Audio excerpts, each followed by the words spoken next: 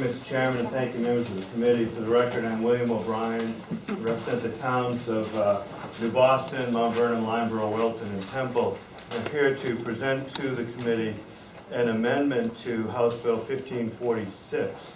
The purpose of this amendment is to solidify religious freedom in the state of New Hampshire. As part of Governor Shaheen's disastrous overhaul of medical insurance, which drove dozens of insurers out of New Hampshire, there was two provisions of our laws that were changed, or those provisions added.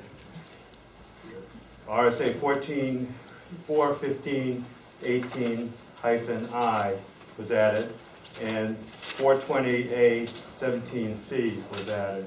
Both of those provided mandatory contraceptive coverages and insurance policies. Now, I don't believe that Governor Shaheen had the same intent as we see in the Obama administration, which is as part of their political campaign to divide this country and to divide women against Catholics by introducing a mandatory contraceptive coverage in policies and then backing off and saying, well, it really doesn't exist. Oh, the insurers, however, have to provide it. But that is what the Obama administration is trying to do. And by doing that, they're trampling on our religious freedoms. We look at this law and see now that that is the result of this law. And the importance of this amendment is to make it clear that insurers, as well as companies buying insurance that have religious objections to providing any of these services covered by those sections, do not have to do so. This amendment is a simple solution to a much larger problem, of course. The amendment before you, however, is a way of guaranteeing religious freedom by ensuring that we are not forcing employers to purchase health care coverage that violates their tenets or their beliefs. The larger problem, of course, is the federal Obamacare law that mandates that all Americans must buy health insurance or face fines or imprisonment. It is a true shame that this disastrous law is being misused the way that we see it's being used on the federal level, on the national level. It's unfortunate that we're forced to come here today to offer relief to the people of faith to ensure that they're not forced to buy a product that they believe is immoral. Ultimately, of course, the answer is to stop the Obamacare law so that we at the state level are not forced to attempt to resolve the myriad of problems that this terrible policy is causing. This amendment is just one of many bills that we have passed, we hopefully will pass, and hopefully will continue to pass, deal with the spiraling consequences of Obamacare. We should not be here today forced to pass this amendment to protect religious freedoms, but we are, and will continue on our efforts to do so in New Hampshire. Thank you. Will you take questions? Yes, of course. Okay, and the clerk will request a copy of your testimony? I will give you notes that I have. Thank you. No, it doesn't. Representative Dollar? Thank you, Mr. Speaker. And thank you, Mr. Chairman. You mentioned about the law that was put into place under Governor Shaheen's tenure. And what I would like to know is, since that law has been in place for 12 years and there has been no challenge to it in the courts or anywhere else, why now and why not within those 12 years? If it's so onerous and something that's hampering religious freedom, why didn't it hamper religious freedom in these 12 years?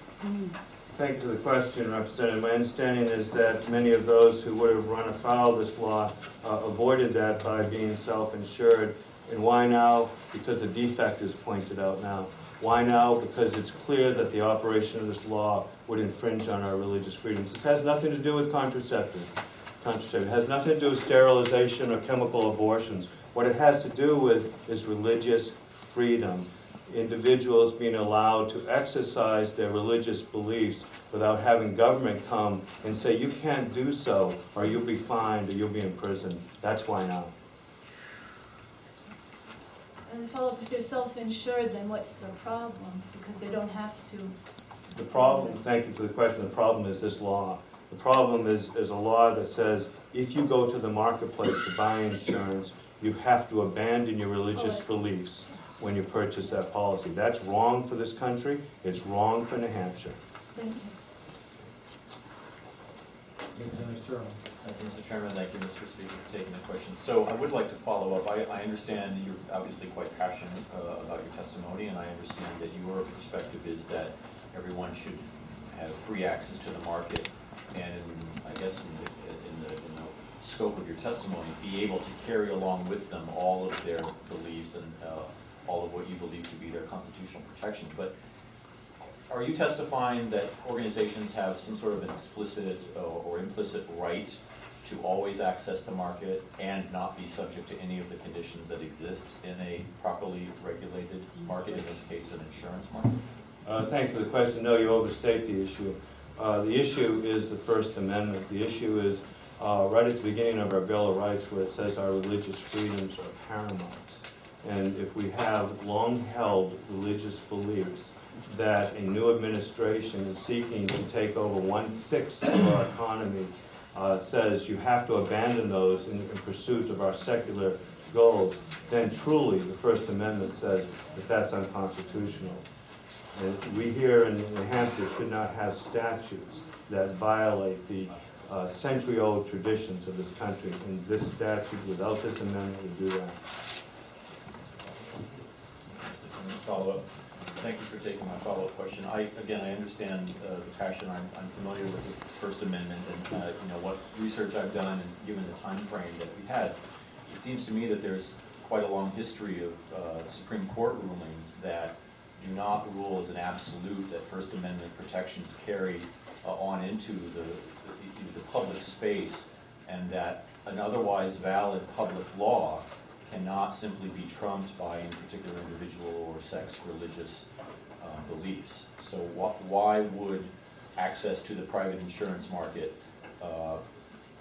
why would these individuals on whose behalf you are bringing forth this amendment essentially expect absolute and complete protection of those amendments once they leave the four walls of their religious church, if you will, and enter into the public space?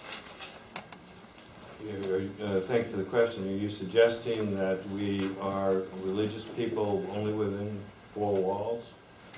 We hold these beliefs as part of who we are, and these are long-held beliefs. And whether or not they're popular beliefs, and whether or not they can be misconstrued, as the Obama administration would seek to do so in its efforts to divide its way to a 51%, divide us to allow it to achieve a 51% vote in the upcoming national election, is a goal. It's not sufficient for people to say, outside the four walls, you subject yourself to laws that violate traditional religious beliefs. No rights are absolute, but the attempt by the Obama administration in the operation of this law in New Hampshire, as we now discover, would certainly run afoul of beliefs that should be respected by any government that operates under the First Amendment of the United States Constitution.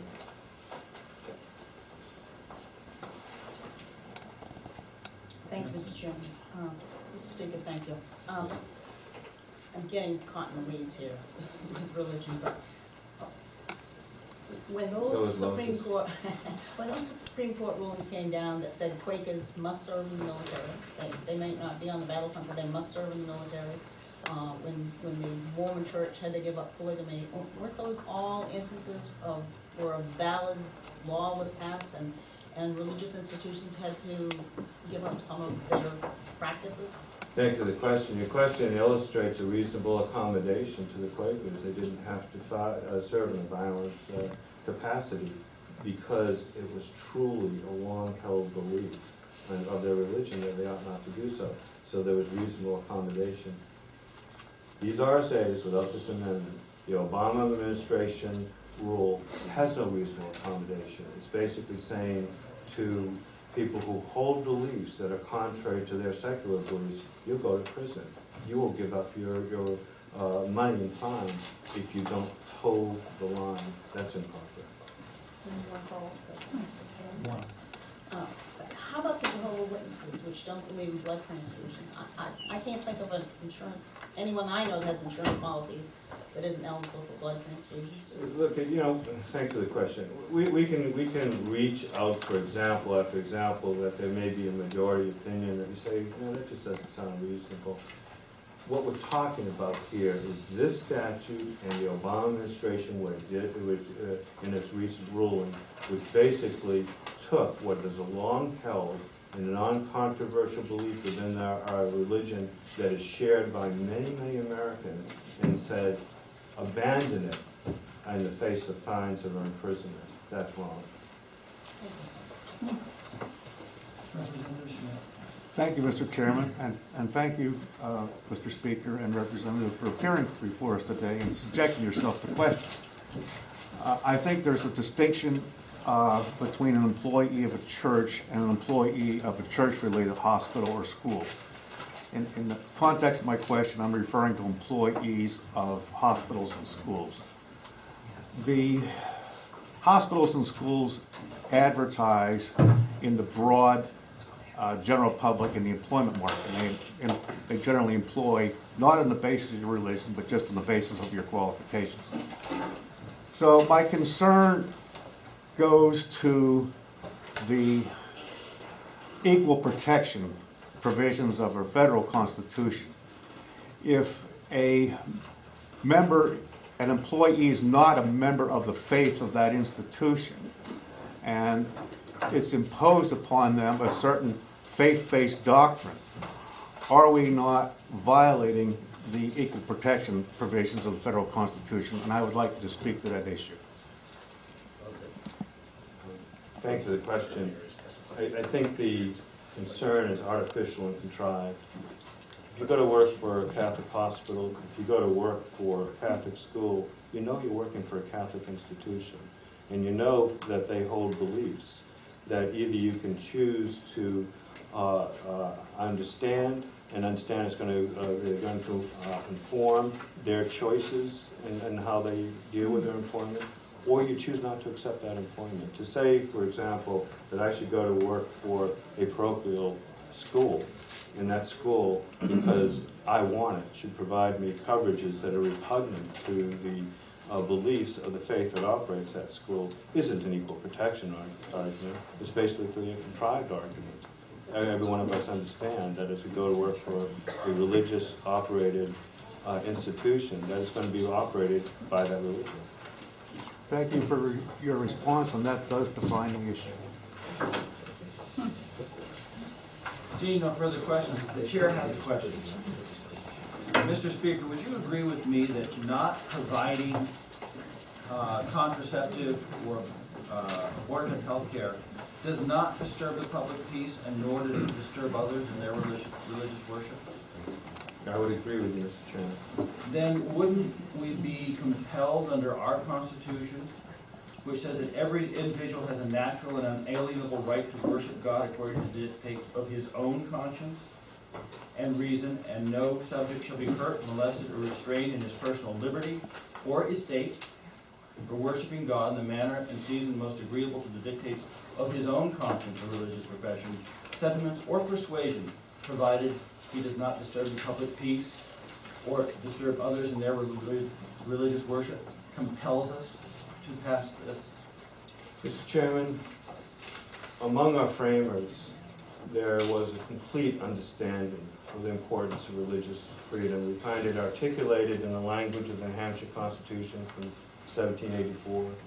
We find it articulated in the Bill of Rights that was a condition of many states in agreeing to pass the federal Constitution. It was fundamental to who we are as a country. It remains fundamental to who we are as a people, and hopefully continue to be as a country.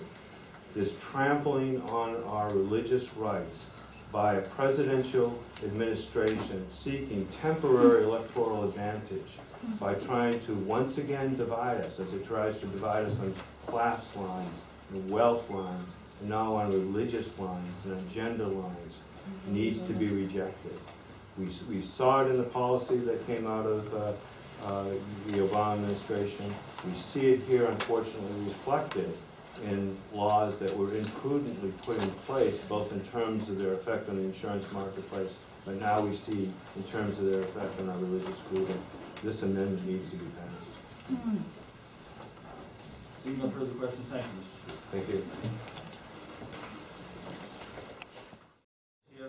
The chair would now call Representative Andrew Manuse, co-sponsor, and I believe to be the primary author of the bill. Thank you, Mr. Chairman. Thank you, members of the committee, for taking my testimony a second time on this effort, this very important effort. I'm Representative Andrew Manuse, representing Rockingham 5, the town of Derry. What I just saw, I wanted to point out with the last testimony that came before me, was one religious faith trying to use government to force contrary religious tenets on another religion. The very reason we have religious freedom protections in our Constitution. The religious oppression is forcing a church-run organization to pay for procedures which their religion disallows. Now, get to my testimony. My effort to amend HB 1546, a certainly more appropriate bill for this amendment, with religious and conscientious objection language, is to ensure the religious liberties of religious organizations are protected under law as required by our Constitution. It is unconstitutional for government to force religious institutions to pay for products that they object to on religious grounds. This effort has nothing to do with the merit of contraceptives, as I personally do not object to their use. I do, however, object to the idea that government can force a religious organization to pay for procedures or services that they find objectionable according to the teachings of their religion. Additionally, this religious exemption will not prevent doctors from prescribing contraceptives to patients, either as use for birth control or as use for other ailments. In the first case, a patient working for a religious organization may have to pay for the birth control out of pocket, while a patient working for a religious organization would likely be covered for other uses of contraceptives that don't involve birth control or contraception, because the religious objection is not there for that use. Again, this bill is about religious liberty. Government should never have the power to force a religion to violate its own teachings. That is truly the worst sort of religious oppression, the very type that people fled from when they established this country. And I'd be happy to take questions. Thank you, Mr. Chairman. Thank you, Representative, for taking my questions. My first question is, you testified that, quote unquote, forcing an organization to pay for a product or services to which they object morally, I'm paraphrasing a bit there, is unconstitutional. So saying that it is unconstitutional is a very specific sort of statement. So I'm wondering if you could explain to the committee the precedent court cases or the precedent jurisprudence that establishes that doing that is in fact unconstitutional. Certainly. In this country we have a separation of church and state established by the First Amendment to the U.S. Constitution. The U.S. Constitution prohibits the Congress from establishing a law that would establish a church as the official church of the United States, such as the Church of England, the Anglican Church that is, or the Islamic State in Islam, or the Jewish state in Israel. Those are prohibited by our Constitution. We cannot have an established religion in our country. However, that same amendment also prohibits the Congress and all governments, by extension of the 14th Amendment, from stopping the free expression of religion and the free exercise thereof, is I think the direct quote. And this precisely hits on the point that we're talking about here. Thank you. Thank you for your answer. I would disagree with you and was wondering if you could comment on the fact that in the 1982 court case, United States versus Lee, the Supreme Court specifically found that laws can in fact require religious sects or organizations to participate in the otherwise normal practice of following an otherwise, quote-unquote, otherwise valid law. That case had to do with specifically the Amish, who took their case all the way to the Supreme Court, objecting to paying Social Security taxes. And the Supreme Court of the United States ruled that because where the Social Security tax requirements are a valid law, they apply equally to everyone, that there was no infringement on religious principles, and in fact, they were compelled to pay. And there are numerous other court cases, and I wonder if you could respond to that, but more specifically to this quote from Antonin Scalia, who you may know is a devout Catholic and conservative currently serving on the Supreme Court. We, meaning the Supreme Court, have never held that an individual's religious beliefs excuse him from compliance with an otherwise valid law prohibiting conduct. In this case, the court case that he was speaking to dealt with prohibited conduct. Prohibiting conduct that the state is free to regulate. On the contrary, the record of more than a century of our free exercise jurisprudence contradicts that proposition. So could you respond to the fact that the Supreme Court has already found that religious orders can be conditionally compelled to do that which they would otherwise object to? I find that I don't have a lot of familiarity with the case you cited. However, I would say that the Supreme Court has a history of misinterpreting the First Amendment. And I think it is incumbent on this legislature to interpret it properly and respect the religious liberty of the churches and religious organizations in this country. It's one of the main missions that I'm here for, frankly. Religious liberty is #1 reason that this country was founded. It's why people came here, for religious freedom. So the decision by Justice Scalia is abhorrent to me. Representative Dahl. Thank you, Mr. Chair. I asked this question of Speaker O'Brien when he was testifying. I'd like to ask it of you. You know that the law has been in New Hampshire to cover contraceptives in our state for 12 years. And it's been in place for 12 years, and I have heard nary a peep about it. There has been no challenge to it in our courts.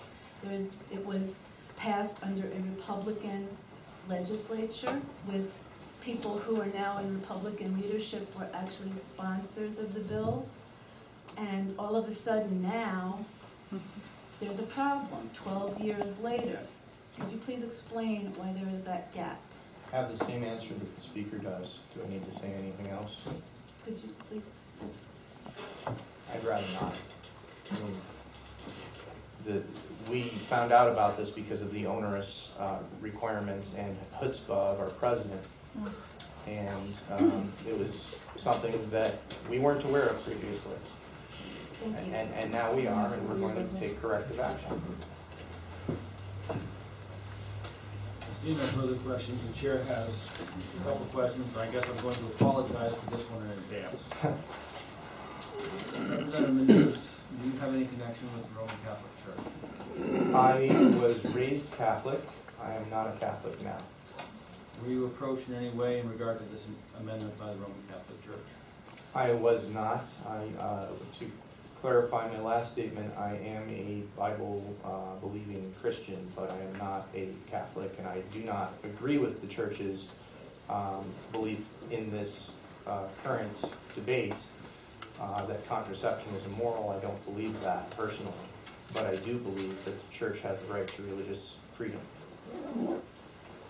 And I have a further question, and I respect the referencing of the First Amendment, but would you not agree with me that we also swear an oath to uphold the Constitution of New Hampshire, and where the Constitution of New Hampshire might be more restrictive upon the actions of government than the Constitution of the United States, and how it has been interpreted by that Supreme Court? We are obligated to our Constitution, and it is our individual duty to interpret it and apply it. I would say very appropriately that the question is very appropriate, and I agree with it, and that our Constitution in Article 4 very clearly articulates that we have a freedom of conscience, a right which is inalienable. There is no equivalent that can be given for it. Other natural rights are certainly, you have to give some natural rights up in society in order to live within that society when there is an exchange, such as security, for the giving up of that right. And I think some of our property rights fit into that category. But when you have a freedom of conscience, there's no equivalent that you can give to that. And religious conscience is one of those freedoms of conscience that we are obligated to protect. And again, going back to Representative Taylor's comment, I mean, we didn't know about this before. Yes, that's our fault, but now that we do know about it, we're taking action to make sure our Constitution is enforced in this state, and that it means something, and that's important. Representative Dahl, you had a further question? Yes, thank you, Mr. Chairman. Yeah, your answer sort of reminded me of a follow-up question. So did this, the impetus for this come from constituents and citizens of New Hampshire or any other citizens, or did it come from legislators? Because since over the 12 years there hasn't been any challenge to the law, and I haven't heard anything from constituents asking for limiting a woman's access to birth control. This law come out of, did any constituents come and ask you to put this amendment in, or did it come from legislative will? Well, let me answer your question thoroughly. First, I would say that legislators are elected for their judgment. They are not elected to bend to the whims of a few loud activists. We are elected for our judgment, which we articulate during our campaigns, and if the people agree with that judgment that we've articulated, they elect us. If we then, through the exercise of that judgment, do not fit the will of the people, we are not reelected. But you know, it is that process, I think, that gets lost on a lot of people who bend to the whims of maybe 20 angry emails directed at them, which do not reflect the opinion of the entire electorate. And I think it's important for a representative to use his own or her own judgment when representing the people, and certainly to listen to the concerns of constituents, and certainly to take them into consideration. And I do that every day. Now, to specifically answer your question, I did in fact hear from constituents who are outraged that the Obama administration was going to force the Catholic Church to provide services against their own religious tenets. I heard from several.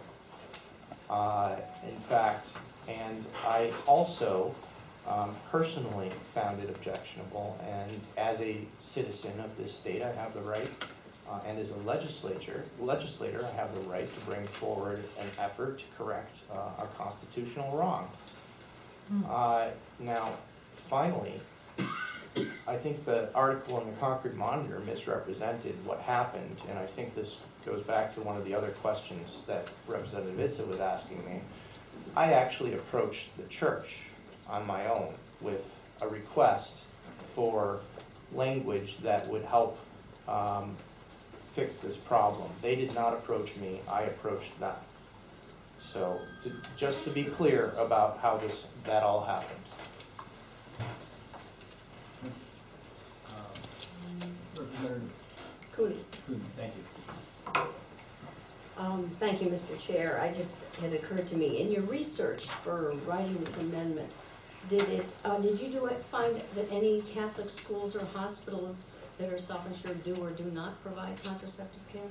Because of this law, I understand that most of them are self-insured and they're blocked out of the insurance marketplace. Well, I understand that, but do Which they I offer it or think not?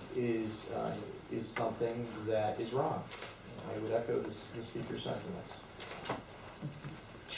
So you don't know if they do or do not? No, I don't. I don't think it's relevant.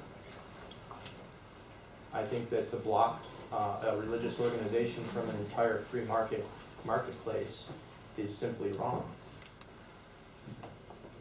We should not be forcing products on our citizens. That's just not what this country was founded for. Representative Sterling? Thank you. I'm aware of the time. I did want to clarify something, Representative. Thank you for taking my quick question. I understand your passion. Obviously, from a philosophical point of view, we disagree, but I want to clarify a statement. Under current law in New Hampshire, I don't believe anyone is ever forced to purchase health insurance under state law. I do believe that if you choose to purchase health insurance and you have an issue with the morality of the state mandates, you can self-insure, or you can make the choice to enter into the marketplace that we have, such as it is in New Hampshire.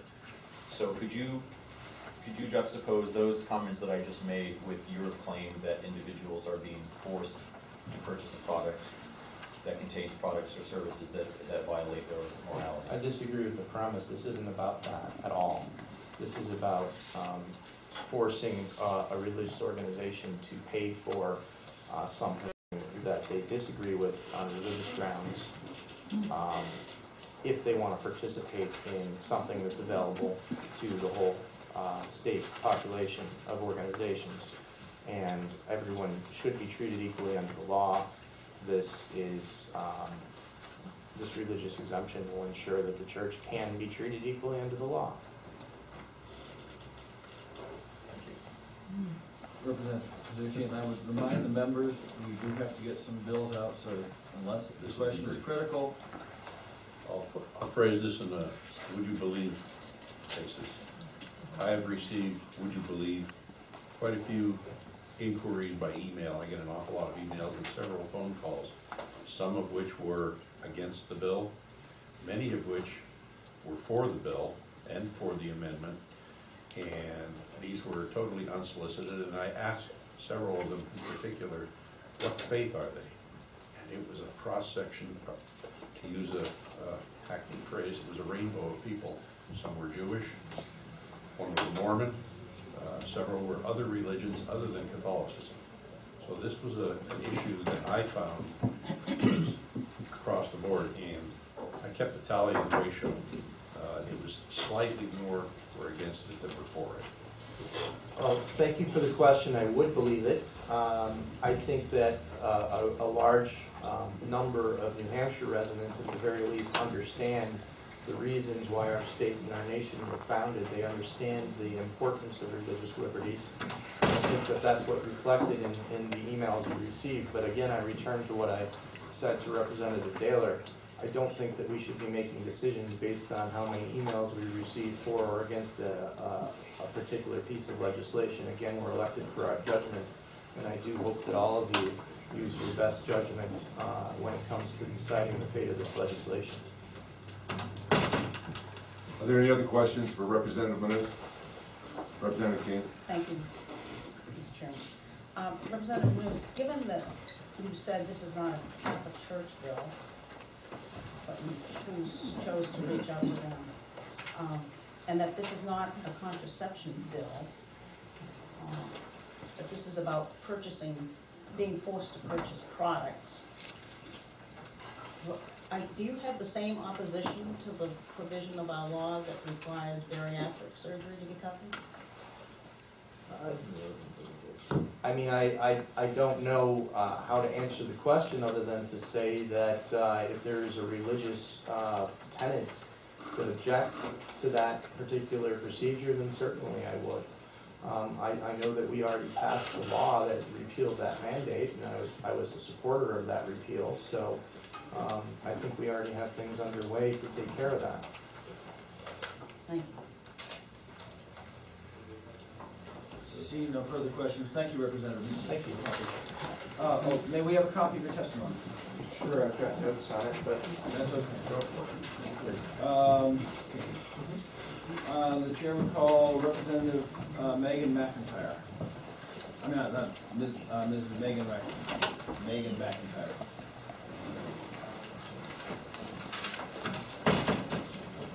You think you so nervous? Relax. Hello.